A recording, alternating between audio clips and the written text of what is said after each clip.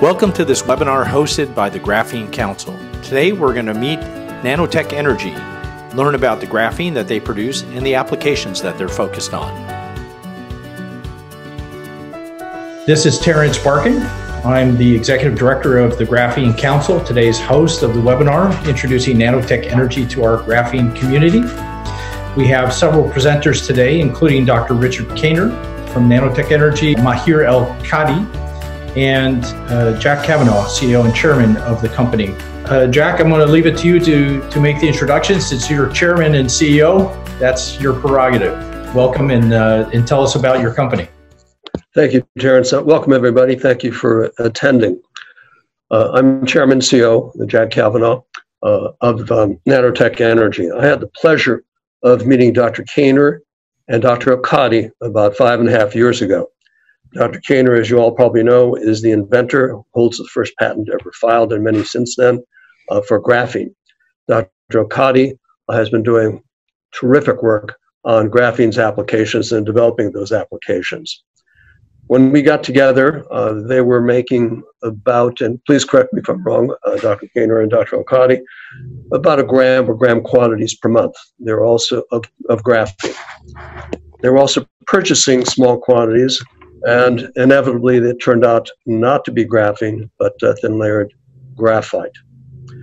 So we got together and we were fortunate to bring in the right people. We developed our own labs in Northern California and our own factory, and we invented equipment that was able to make approximately 1 kilo a week. That was within about 4 or 5 months. Subsequently, we have built large reactors and make multiple kilos over short periods of time, and have been able to use that for the downstream applications. Dr. El-Kadi and Dr. Kainer and our team have developed applications for our initial target, which was energy storage and delivery, and subsequently for conductive inks, conductive epoxies, electromagnetic shielding. So with that, I'm going to turn it over to Dr. Kainer. Great, thank you very much. It's a pleasure to be here and to talk about our work on graphene. And we just heard from Dr. Jack Kavanaugh, the CEO and Chairman of Nanotech, who has led this effort. And you can see on the screen, our president is Mahir De Silva, an investor and developer of many technologies. Mahir, you'll hear from in a little bit, our chief technology officer. Scott Lane is our chief operating officer. And as you see, I'm chair of the scientific advisory board, and you can see some of our people working on this project. Okay, as you heard, we hold the first patent on graphene, and I thought I would tell you a little bit about how we got there. In the year 2000, one of my colleagues, Tom Hahn from mechanical engineering, knocked on my door. He said, I understand you're our expert in carbon.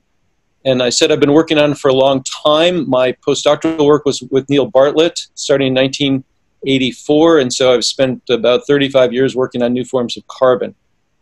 He said, I need you to make me a single layer. Is that possible?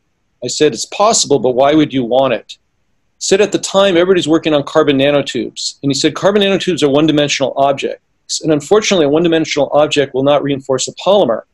But if you had a two-dimensional object, it actually would. And then he showed me the mechanical calculations. And he challenged me to make a single layer. And so I'll tell you about that. Since then, we've realized that what we should be doing is energy storage. And so as you heard 5 years ago, we started NanotechEnergy.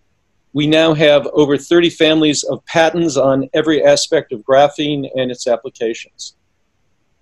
Here's a short timeline, but you heard from Jack Kavanaugh about how we started from less than a gram that we were producing in our labs to now we can produce multi-kilograms on a daily basis.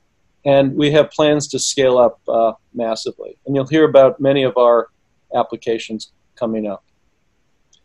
Here's a few pictures of our products. So you can see we have graphene-based inks. We have graphene-based paints. We're putting them into batteries. We also have silver inks, and we can make conducting epoxies. So a little bit about myself. My PhD was actually on lithium-ion batteries. I worked with Alan McDermott and Alan Heeger on conducting polymers, but I worked with a group that built the first conducting polymer batteries. Alan McDermott and Alan Heeger went on to win the Nobel Prize 20 years later. We've published lots of papers. I've been fortunate to win a number of awards, including some of the top research awards from the Materials Research Society, the American Chemical Society, and the American Institute of Chemists. Now, if you think about graphene, of course, graphene is that single layer carbon, but you can think of it as the precursor to all other forms of carbon. If you add 12 5-membered rings, you get fullerenes, and you can see C60 there. If you roll it up, you get carbon nanotubes, and if you stack it up, you get graphite. Of course, graphite was the first to be discovered in the Middle Ages, and the others more in the last 30 years. So this is my favorite picture of graphite, and this goes back to my days in Neil Bartlett's lab at Berkeley. This is a piece of pyrolytic graphite. This is exactly what Novoselav and Geim used to peel with Scotch tape. This is about the size of your thumb. We're hitting this with a laser. A normal material would heat up in 3 dimensions, but graphite and graphene are not normal materials. So you can see the laser hitting the center. If you touch the side, you'll burn yourself. If you touch the top, it's cold. And basically, heat follows 2 things. They follow phonons, which are the bonds, and those are all in plane. And they also follow the conduction electrons, which are also in that plane. So you can see that heat only conducts in 2 dimensions. And graphite is one of the best thermal conductors. Of course, graphene is too. So a little bit of history. I'll talk about our work on intercalation exfoliation. Novoselav and Geim, we all know, use Scotch tape. Walter de Heer's group showed that you can reduce silicon carbide. And Rod Ruoff's group showed that you can use chemical vapor deposition on copper to make graphene. Now, this latter method, if you want to make electronic grade for making tiny devices, is great. The other methods are just not scalable. And in fact, if you're interested in things like energy storage, like we are, one's going to have to make this by literally by starting with kilograms and ultimately tons of material. None of these methods are going to work except for chemistry. And so that's why I've focused my work on the chemistry of graphene. Here's our first work starting back in the year 2000. We took graphite, we intercalated with potassium, we made what's called the first stage intercalation compound. We hit it with alcohol, we blew the layers apart, they exfoliate, we sonicated, and we got scrolls. And so if you look at the left, you'll see a carbon nanoscroll, and it's so thin you can see the lacy carbon transmission electron microscope grid right through it. In the middle is a more tightly wound scroll, and the right is a whole lot of scrolls. So our goal was to make graphene, and we took out a patent in May 2002 on graphene, 2 years before Novoselav and Geim did their work. We published a paper in Science in 2003 talking about these carbon nanoscrolls and how to cut apart graphite. We then switched our line of research to working with graphite oxide. And the reason is what we did produces graphene, but it also can produce 2 or 3 or 4 layers. And the difficulty is that if graphene finds itself, it restacks. Or if it finds another sheet, it restacks. If it finds itself, it forms scrolls. So we started looking at graphite oxide because it's an easily scalable chemistry. And it goes back 150 years. You can see Brody's work from 1860 on this slide. And graphite oxide disperses in water, and we now know in the last 10 years that it disperses water as single sheets. Unfortunately, it's not conductive, and so one has to deoxygenate it to get it back to being a conductive material. And so we started looking at this, and from our graphene, we've been able to make everything from graphene paper to electronic devices to sensors to graphite oxide foam to doing light scribe, making supercapacitors. And so we'll tell you a little bit about this. So first, a little bit more about graphene oxide. So the first thing we did is we reduced it chemically with hydrazine. And if you look on the left, you'll see graphene oxide dispersed in water, and we're hitting it with a laser. And it shows what's called the Tyndall effect. If this were a true solution, the laser light would go through, but you actually see the red lasers being scattered. And that's because you have little tiny particles. They're graphene sheets with a negative charge on the surface. And we formed a colloidal suspension. How do we know that? Well, they show the salt effect. In the middle, you'll see we add salt, and they all flocculate out. And the reason they flocculate out is we neutralize the charge. They can't stay in solution. And on the right is an AFM showing, at the time, some of the largest pieces of chemically converted graphene that had been made. And you'll see this work was published in 2008. This, I believe, has become the most cited paper on graphite oxide conversion to graphene. It has approximately 8,000 citations today. From this, we can make all sorts of things. So we made graphene paper. We just trapped it on filter paper and peeled it off, and you can see how flexible it is. You can see your reflection. You might ask, is this graphite? Well, graphite is actually ordered three-dimensionally. It has an AB-AB stacking. This graphene paper has random stacking, but you can make all sorts of things from this. But this gave us the idea that this is a completely scalable technology. And with that, I'd like to introduce Maher El-Kadi. And he did his PhD with me. I was very fortunate. He came to me with a master's degree in electrochemistry. And as soon as we got started on this, he started looking at the electrochemistry of our chemically reduced graphene. He's produced 10 highly cited papers, which is totally unbelievable. It means that 10 of the papers he's published have been in the top 1% of their academic field. He's won many awards, but I won't steal his thunder. Thank you, Eric, for the introduction. I basically I joined UCLA about 10 years ago for the PhD program, and at the time I was really interested in graphene, and particularly I was interested in using graphene for supercapacitors, taking advantage of the high theoretical surface area of graphene, which is over 2,600 meters squared per gram. And at the time, Rick just indicated the graphene paper that's made from the filtration of chemically converted graphene. So that was the standard material at the time, and I started using it for supercapacitors. But the problem is the graphene sheets tend to restack very quickly, and they lose surface area, and they basically don't perform well in supercapacitors. So I worked with another graduate student in the Kenner lab at the time, Dr. Veronica Strong, now is an engineer at Intel, to develop another technique for making graphene with extremely high surface area. 2 years before, our group has invented that the exposure of graphene oxide to light, any form of light, like the flash of a camera, would basically heat up the graphene oxide and will eject oxygen as carbon dioxide, and then you have a reduced form of graphene oxide with the high surface area. But that technique is kind of uncontrollable. This process is very quick, and we thought about controlling here the light, and of course there is nothing better than the use of lasers. So we thought about using the lasers in a very common household item here. That's the light scrap DVD burners, which we have in our computers. And what that is, it's a technique that was developed by HP engineers about 15 years ago. And it's made for etching labels on C-disks instead of using sticky notes. So what it is that you have a CD with a special coating, you put it in the drive, and the laser would just turn the special coating into a different color, so you can use it to write text and images. So we did the same experiment. We just had the CD and we put it with a layer of graphite oxide, and whatever the laser hits here, it turns the graphite oxide into graphene. Now, if you look at the IV curve at the middle, you could see that graphite oxide is almost insulator, whereas graphene is a very good conductor of electricity. And also, you could see the picture there of a CD disk, and it's got a golden brown film there. That's the graphite oxide film. And wherever you see the black patterns there, that's actually a very good conductor of electricity. That's the graphene. That's the graphene pattern. So this process is fully computerized. We can make it. We can use it for making high-resolution patterning. In fact, we paid an artist for this image of a human head with integrated circuits and reproduced the same image with graphene.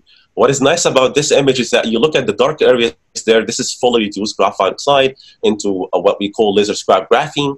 And the bright areas is where graphite oxide is, and in between is graphite oxide that's reduced at different levels. So this technique proved to be very useful in controlling the oxygen content in the graphite oxide between 3%, we're actually down to 1% all the way up to 30%. So you can control the electronic properties of graphene for use in a lot of applications. So now we have a new graphene material here, new graphene electrode, and the first thing I learned from my electrochemistry background is that you basically test their electrochemical properties. And that's very simple. That's actually the first experiment I learned in electrochemistry. You get your electrode, put it in a beaker with another electrode, and what we call counter electrode and the reference electrode, and then you have a very common redox couple called ferro and ferricyanide. And now you run a cyclic voltammetry experiment, and you look at the redox peaks and their size, and their peak-to-peak separation tells you a little bit about the kinetics of the reaction. If I can jump in for 1 second. So when Maher did this experiment, he came down the hall to my office and he said, "You're not going to believe this, but the peak separation for one electrode oxidation of our chemically reduced graphene is 0.059 volts. And I told him, "You're right, I don't believe that." And he looked at me like I was crazy. And I said, "You know, you probably know that my PhD was on conducting polymers, but you may not know that what I did was I worked on the first conducting polymer battery." And I still remember the Nernst equation. And the Nernst equation said the theoretical limit for one electrode oxidation is 0.059 volts. And you can't get it because you're doing a kinetic experiment. And he told me I was wrong. And he went down the hall and he grabbed an electrochemical book. And he came back, and if you look at the bottom middle, you'll see the Nernst equation. And, oh, it is 0.059 volts. But what I didn't realize is it goes out to 2 more digits. It's 0.05916 volts. And in that 4th digit, he got a different value. And from that, he can calculate the speed of charge transfer. And I'll let him tell you about that now. Well, when you look at graphite oxide is electrochemically inactive, because it's a very flat line there. That's the black line in the cyclic voltammetry experiment. Whereas graphite has got very wide peak-to-peak separation, indicating that it's got a slow electrochemical response. You can see the numbers there. It's like 10 to the negative 4 centimeter per second. But graphene, amazingly, had about 10 to the negative 2. It's about 100 times faster than graphite. And you probably know graphite is a standard material used in lithium-ion batteries. So it was a very good indication to us that this material has got the right functions, the right properties for use in energy storage, and specifically supercapacitors. So I started building supercapacitors, and the way I did it, very simple. You have a DVD disk, you coat it with a sheet of plastic, coat it with a layer of graphite oxide, and now put it in the computer. And instead of making patterns, you just tell the computer to darken everything. Now you have graphene electrode, you cut it into 2 pieces, and you just put 2 pieces face to face. You have 2 electrodes in there, a separator as a dielectric material, and some electrolyte, and you have a supercapacitor. This supercapacitor is very powerful. The reason I know is because I looked into the microstructure of the material. I had a CD there, and then I could, with a layer of graphite oxide, you could there, you could see there at the top left, I told the computer to actually draw stripes of graphene, and then looked at the cross-section of the material. So when you look at the cross-section of the graphite oxide before conversion, you can see it's just a layered, perfectly layered material. You can see the sheets stacked on top of each other. But as soon as you expose that to the laser, that all of a sudden you have a 3-dimensional network of graphene, individual graphene sheets that are interconnected together, and you have these porosities in there that makes the full surface of graphene accessible to the electrolyte for charge storage. So when you compare this to activated carbon, which is the standard charge storage material in supercapacitors, you would see that our graphene has got some fascinating properties. You look at the table at the bottom, you see that our graphene, or laser scrap graphene LCG, is about 100 to 1,000 times more conductive than activated carbon, indication that we can build high-power supercapacitors. But also the surface area, which we measured at the time, is 1,500 meters squared per gram, and then later on realized that it actually can be more than 2,000 meters squared per gram, very close to the theoretical limit. It's very high. When you look at activated carbon, the surface area, it's high, but the problem is its internal surface area, meaning that the ions is difficult to reach that surface, especially if it's in the micropores. So we can build very high energy density supercapacitors using our graphene with externally exposed surface. And these graphene is actually electrodes right away. They're flexible electrodes. You don't have to do anything with these afterwards, just use them directly as a supercapacitor electrodes, whereas activated carbon, it's in the powder form. You actually have to process them. I'm actually having this slide here a picture of just showing a schematic illustration of a cylindrical cell supercapacitor. And what it is that you got a jelly roll of 2 electrodes, activated carbon coated on aluminum foils, and you've got 2 layers of separator. So when you zoom in here with a microscope to see what the microstructure of the electrode is here, you'll see that activated carbon. And to make it into a coated electrode, you actually have to mix it with solvents and the presence of the polymer binder and also a conductive additive because of its low electronic conductivity. So you can see the conductive additives of carbon black particles there. You can see the polymer binder fibers over there in the picture. So this process, because of the addition of these polymer binders, which is insulator, does not conduct electricity, it slows down the response and also compromise the capacity of the material. Whereas our graphene electrodes, it just freestanding film. It has can be used as supercapacitor electrode without the need of binders or conductive additives.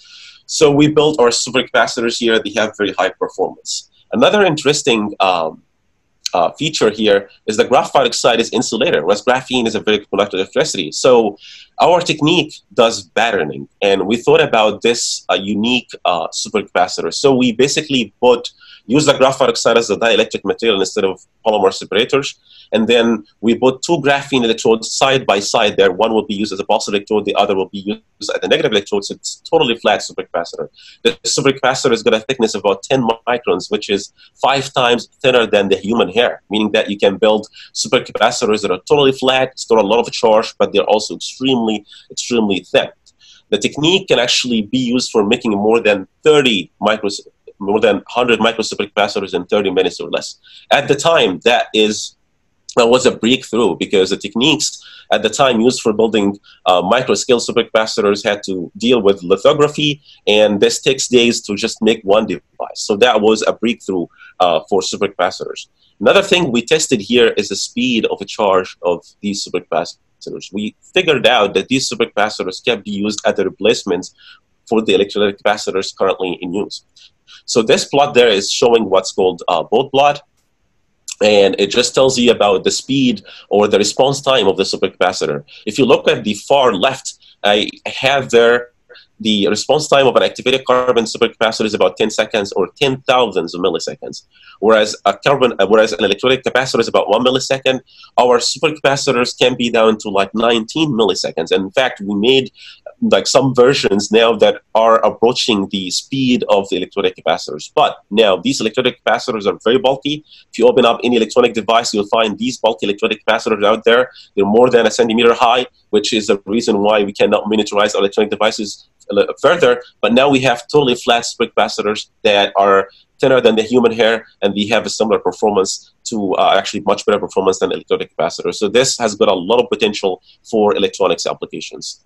So this technique has also shown a lot of promise for building more materials, including graphene with metal oxides, polymers, and composite materials. We used it for making electronic devices, optoelectronic devices, and it was also used by research groups from around the world to also build transistors, to build strain sensors and biosensors, a lot of applications here based on this technique. Now, going to nanotech, this is how we started here. That was the beginning, but then we basically scaled our process for making graphene, that single layer form of carbon, and we're offering graphene here in the dispersions and based and in powder form. What's very unique here, if you look here at the comparison between the surface area and the conductivity of our 2 forms of graphene that we're currently producing, as opposed to the reduced graphene oxide market. So you could see that we could actually get surface areas in excess of 2,000 meters square per gram, which is very close to the theoretical limit, and it's about like 3 to 5 times higher surface area than the current market, and also the electronic conductivity is much better. So I invite you to basically browse our website at NanotechEnergy.com to look at our product offerings of graphene and graphene oxide and related products. But I wanted to also refer here to the particle size or the lateral size distribution here of our graphene materials, and it's very critical because the market likes to basically compare materials. On this plot, you have the thickness on the x-axis and you have the lateral size on the y-axis. But it's very important to distinguish here that not every material is graphene. We have to distinguish there is a single layer, right? And there is multi-layers when you have between 2 to 10 layers, and there is anything above 10 layers, then it's called graphite or thin layer graphite. And depending on the aspect ratio, we can call them flakes, sheets, or plates, or we can also call them ribbons here. If it's less than 10, it's flakes or sheets. If it's more than 10, then it's ribbons. So we can control here the thickness of our graphene, but we can also control the lateral size distribution in case it's critical for some applications, especially in composites. We also have, it's also important to distinguish basically the graphene products based on their oxygen content, and showing here the same plot here, it's the x-axis showing the thickness, but then the carbon content is on the y-axis there. Single layer of carbon, that's pure, pristine carbon, technically it does not exist except for the CVD carbon, but it's not useful for, it's not processable in solution for use in composite applications and also in energy storage applications. So what we do is that we make reduced graphene oxide, but we try to control their oxygen content, to reduce it as much as possible, to have extremely good electronic properties without compromising the surface area. So we are producing here reduced graphene oxide, and it's important to distinguish this from thin layer reduced graphene oxide and from graphite oxide or graphite thin layer graphite. Why single layer graphene is important? It's a very critical question here. I'm just showing here a table that compares the basic and physical properties of single layer of carbon as opposed to the graphite. And you could see here many differences, but the most critical is the experimental surface area, which you'd see for graphene, you're talking about 1,500 milliscale per gram, can be higher than that, as we demonstrated, whereas graphite has extremely low surface areas in there. Why is this important is because when you use it for energy storage, what matters here is the surface, because the charge storage happens on the surface of graphene. The more surface exposed, the more charge you can store. So basically you need very high surface area for storing more charge, and that's what we're producing here. Also, if you're using it as a conductive filler, the concentration or the percolation threshold will be affected by the number of layers here in the product. So if you have a single layer of carbon, you could reach percolation at less than 1% of the composition. So you can produce very good composites without compromising their mechanical properties. Whereas if you have graphite, you could use up to 50% to reach percolation. And if you have thin layer graphite, you have about 10–15%. So you could still actually compromise your mechanical properties on other properties of your composite material. So it is really critical to have a single layer of carbon. It's important because it can enable a lot of features that's not possible with the multi-layered graphene or with the thin layer graphite. So the market and the industry right now is trying to take advantage of these interesting electronic and electrical properties of graphene to develop various products here. And I'm just showing here images of different products that are different prototypes or products under development here based on graphene in the energy storage market, in the solar and energy conversion market, also for medical and biomedical devices, for sensors of biosensors, water separations, even coatings for protection against corrosion. So lots of applications here can be used, but the quality of the graphene used in these products here is unknown, and we believe that the use of single layer of carbon that we produce will make these much better.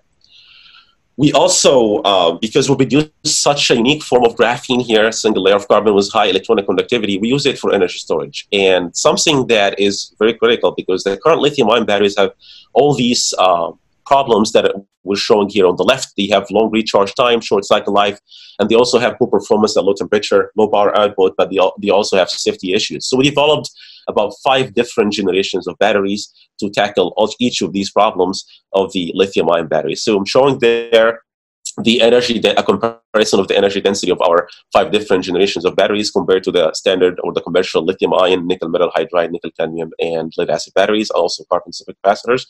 And we're comparing the energy density here based on the weight on the x-axis and based on the volume on the y-axis. You could see that we could produce energy storage devices that really exceeds and outperform the existing energy storage devices.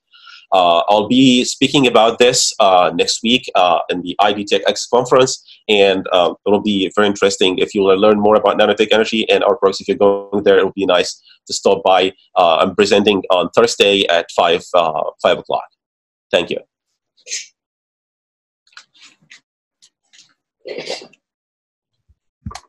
I think we're ready for questions if you want to start those.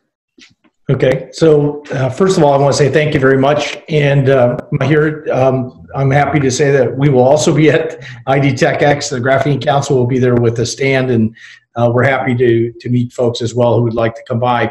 I'm just looking right now to see if we have any questions. Excuse me. So for the audience, for those who are participating, if you'd like to ask any questions, please use the chat feature or the dialogue box to ask questions. And while we wait for those to come in, I'd just like to ask some questions. So for example, you demonstrated that you're producing some of your own battery technology. For folks who want to use the material for other applications other than energy storage, what form do you actually provide the material in? Is it shipped in a powder? Do you guys do master batches? How are you actually delivering the product for people who want to work with it? So we're actually selling our graphene in the dispersion form, and also in the base form, and also the powder form, depending on what the customer is looking for. But we are also developing a program in which we can work with our customers to develop master batches and also custom dispersions for their specific applications. Excellent. I do know that for a lot of customers, they don't have the, let's say, experience, technique, or expertise to really deal with it, with basically a black powder for some of their applications, and they need help in formulating. So do you offer that kind of support? Do you do co-development or application development with customers that maybe don't have the in-house capacity to actually work with this kind of a nanomaterial? Yes, that's a great point. This is something that we noticed, that a lot of people who have no experience in the use of these nanomaterials, they have a lot of challenges trying to integrate our materials and everybody else's materials into their products. So we are trying to use our expertise to help our customers use our graphene. Excellent. So as we're speaking, we're getting a couple of questions come in. There's one I think you could anticipate, and this is a question for almost every company, is, we've gone through, and I'll put this in a little bit of context or preface it. 6 years ago, when the Graphene Council was founded in 2013, the big challenge was, can we produce this stuff?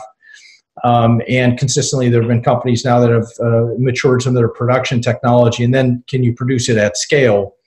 And in particular, I think, as you alluded to, if this material actually gets adopted, let's say it becomes a standard chemistry for energy storage, and we look at the evolution of the energy storage market with EVs, for example, the market's exploding, right? Like the capacity forecast for batteries in general is just skyward.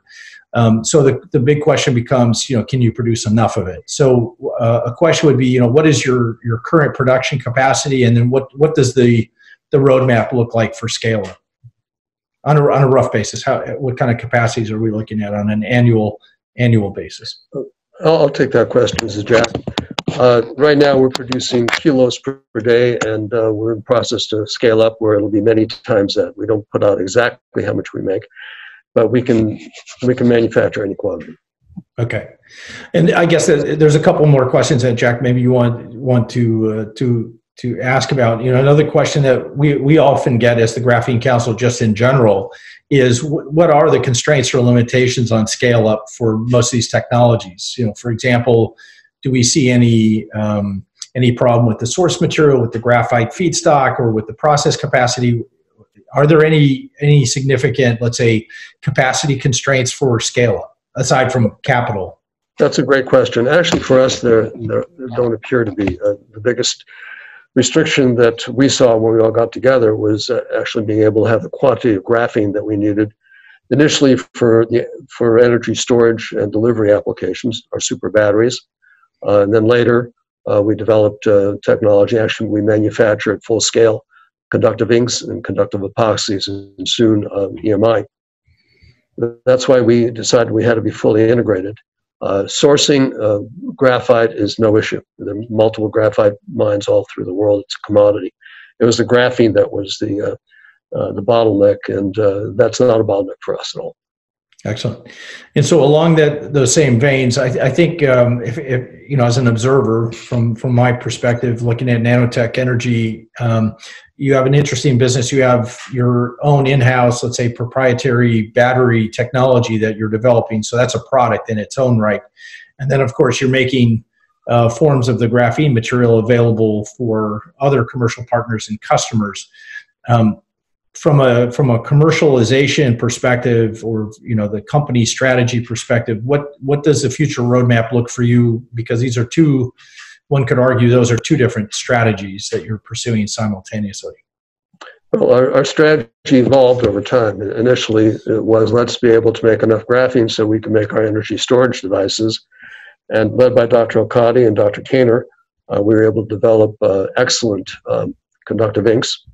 And we built out our capacity so we can deliver that, followed by the epoxies, now the EMI. Scaling up for battery manufacture is the most challenging from a capital resources standpoint. So we have our own labs now. We make our own prototypes of our batteries, and I see the next few years of being able to scale up the battery manufacture. So let me expand on that question a little bit, because I've seen this in other, let's say, application areas for graphene, where some of the markets, whether it be composites or in coatings and paints or energy storage or whatever the case might be, you know, there are entrenched technologies, there are entrenched companies that have, in some cases, they have massive capital investment already, where they're not eager to just put that to the side and go with an untrusted technology.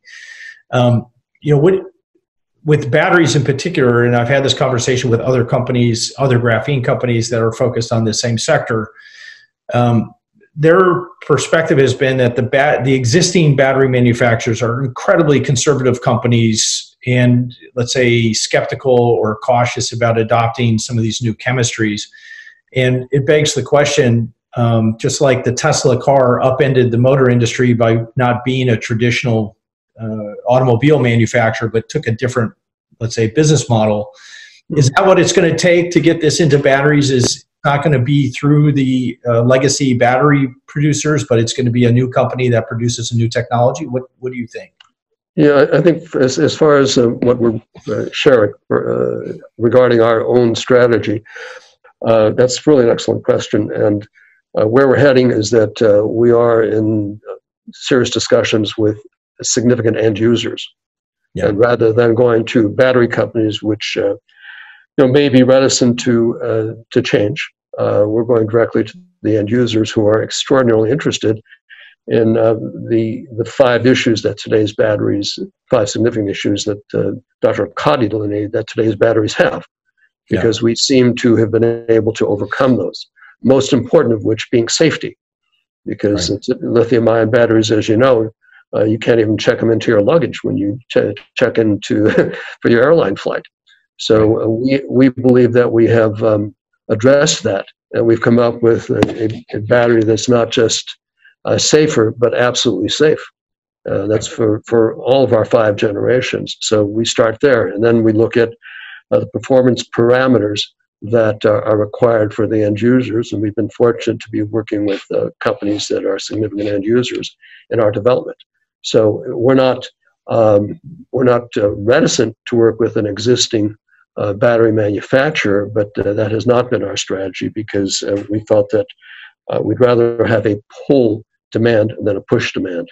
And because of these 5, and I see you put them back on the screen, these 5 issues that exist with today's lithium-ion batteries, especially the safety issues, we believe we have created something that will create that pull demand, and working directly with significant end users, we'll be able to go to market with it. Right. Well, I think this just mirrors what we've seen over many, many years. Anytime there's an innovative technology, it's often the legacy companies that are best positioned really to leverage it, but they decide not to because they don't want to cannibalize their existing business. You know, if you look at Kodak, for example, they were well positioned to make the move into digital photography, but they didn't want to kill their legacy business, and so they got overwhelmed by it. So I have another question that's general market. I'm going to try to meld a couple of questions together, because we do have questions about pricing, which always come up. we have questions that come about capacity issues in ramping up. And again, I'll give some context in our observation as the Graphene Council. We see that almost every graphene producer that we work with is scaling to increase capacity. They're doing that because they have pull-through demand, which is encouraging in many different sectors, in plastics, coatings, composites, sensors, etc. So that's all positive. As you mentioned, and I'd say that holds true for most of the technologies used to produce graphene, there are few constraints. We do not likewise see supply constraints with graphite. Not only are there quite a few existing graphite mines, and we're talking about graphite supplies is costing around $1,200 per metric ton, which is not a, it's not an expensive source material, but there are a lot of dormant graphite mines that should demand actually increase significantly that could be brought on stream. So even from that perspective, I don't think we're going to see supply constraints. And so the question is more complex than it might seem on the surface. As all these companies ramp production, what do we think is going to happen in terms of the price supply demand curve? Are we at risk of oversupplying, or are we still so far behind the latent potential demand that that's not an issue? I don't know if that question is clear enough, or if you have an opinion about this. Basically supply constraint or not, price, what the future price trends look like. And I'll throw one more factor on top of that. As you've highlighted, graphene is not all equal. There are so many different forms or mutations or morphologies of this material, and each of them have their sweet spot in terms of applications.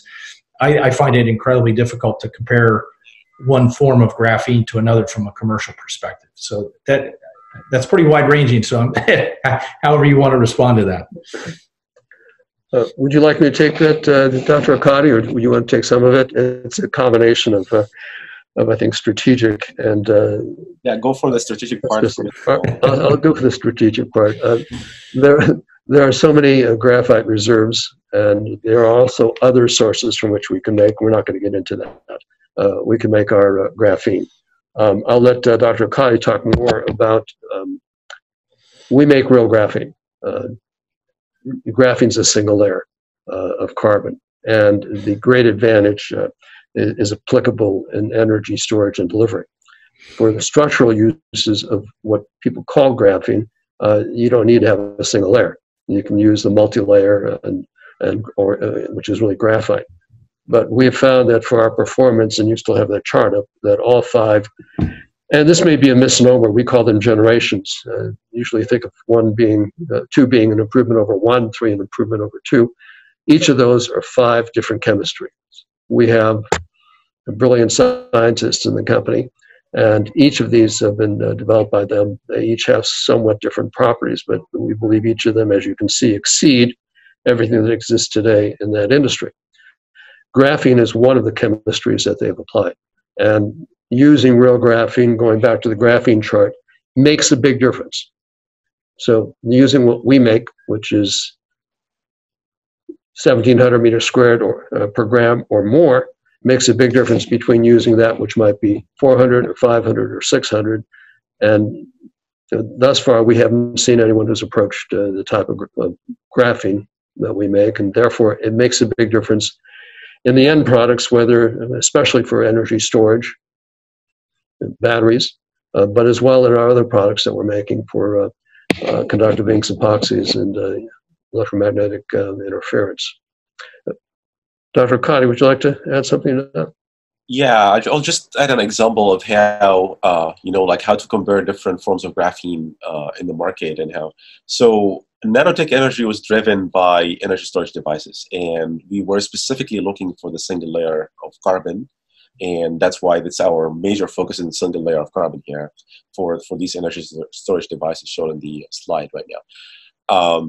But looking, for example, into if you're looking into the thermal properties of the material, like a thermal using graphene and a thermal conductor, thin layer graphite might be better for that. If you're using it as for example, as a heating element, right? Heated seats and all these applications, perhaps here, or it's clear that you could just use thin layer graphite, which is cheaper, easier to make, and will give you the function here without having to pay for more. Whereas if you need our application for this, its energy storage is all charge storage on the surface of the material, then you absolutely need the single layer of carbon. So really it depends on the application that you're looking for. Looking into optical properties, electrochemical, you're looking into thermal. So really it has to be segmented, or based on the properties of the graphene that you have. Thermal properties, thin layer graphite would be great. Surface area or optical properties, you need like single layer of carbon. Like if you're using it as a transparent conducting electrode for solar cells, you absolutely need a single layer of carbon. Multi-layer graphene or thin layer graphite will never work for that application. So it really has to do with the properties that you're looking for, and then you decide what application. We decide with which form of graphene will actually be best for that particular application. That's our perspective. Yeah, that's what we've observed as well, that there are, it's basically a class or a family of materials extending across. And then, of course, you have the price for performance trade-off, right? Is you have to find the sweet spot, the right material at the right price point to be commercially competitive with existing solutions or materials. I think one of the exciting things that I've seen, with graphene is the low-hanging fruit.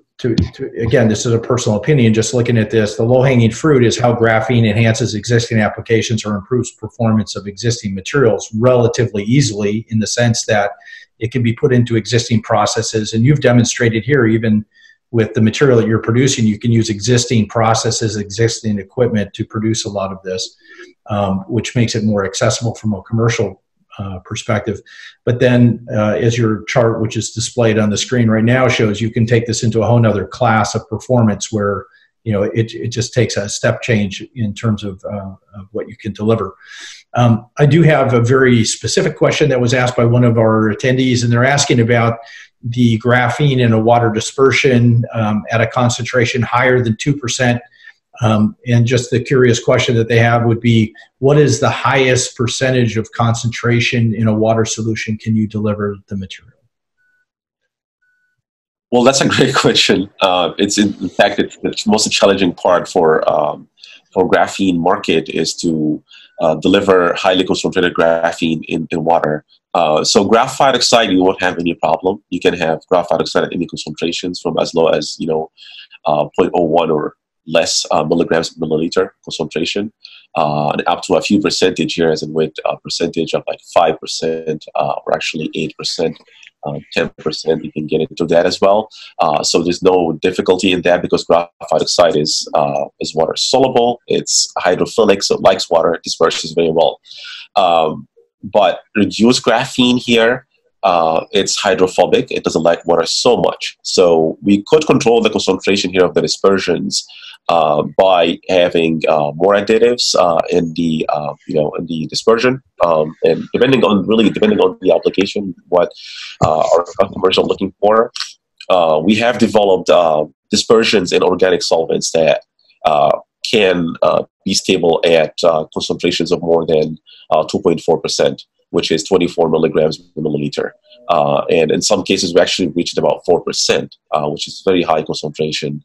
As in water, it seems to be a little bit challenging, and it really has to do with the oxygen content there, but we can control that to increase the concentration in water. So it really is a trade-off selection here of your concentration, your electronic properties of the material that you're using. Excellent. And just for clarity, when we're talking about percentages, percentage by volume, percentage by weight? So that's actually by weight. So weight by weight. Okay. Okay. Yeah. Excellent. Well, I think that covers really most of the questions that we received from the audience. I want to thank you all for an excellent presentation. It's very exciting to see what you're doing. It's you're obviously extremely knowledgeable and competent from the scientific perspective on the material you're producing and helping to apply that to applications. Folks who do want to get in touch with you, we'll make sure that they get your contact information so they know how to engage with you and find out more. If anybody is attending ID TechX, and we encourage you to attend that show, not only will NanotechEnergy be there, but the Graphene Council is also there, and we'll also be speaking about graphene commercial applications. We want to thank NanotechEnergy as a member of the Graphene Council. The Graphene Council is the largest community in the world for graphene professionals, with more than 25,000 material scientists worldwide and representing close to 50 companies in the corporate sector that are either producing graphene, developing applications, or end users. And so I want to thank you all again for an excellent presentation. We'll make this available to our participants, and as well as an on-demand recording so they can view it whenever they like and refer to it in the future. Thank you, Terrence and the Graphene Council, and to all those who attended. Thank you for viewing today's webinar. If you'd like more information about the Graphene Council and the resources we have available for our members and community, please visit www.thegrathenecouncil.org.